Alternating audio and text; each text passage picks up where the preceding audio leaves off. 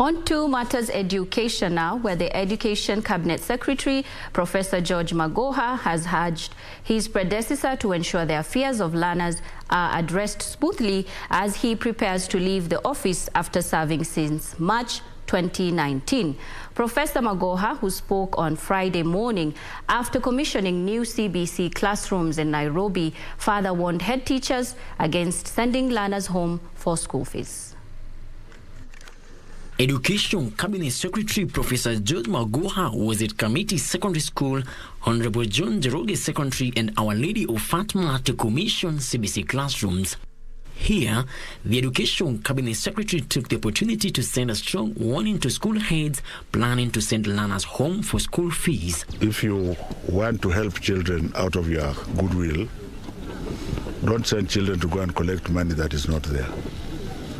So I'm instructing that principle through this public medium that I would want a report to confirm that all children in that Matiko Secondary School in Makueni have resumed class, and very stern action will be taken against him or her, because this nonsense has actually to stop.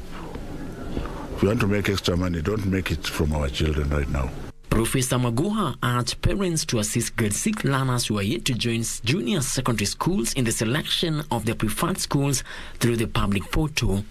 We cannot say that junior high school will only be in day schools, but the majority of them will be in day schools, a great majority of them. We cannot, you have seen, we have built classrooms in boarding schools. Those classrooms are not there for decoration. They will be occupied. Why don't you believe in the ability of Kenyans to do what is right? He further urged teachers to step up their efforts of implementing the CBC and help the government in achieving the reformation of the education system. The Education CS said 6 counties have so far met the target of construction of the CBC classrooms. Frederick Mwoki for Lunchtime News.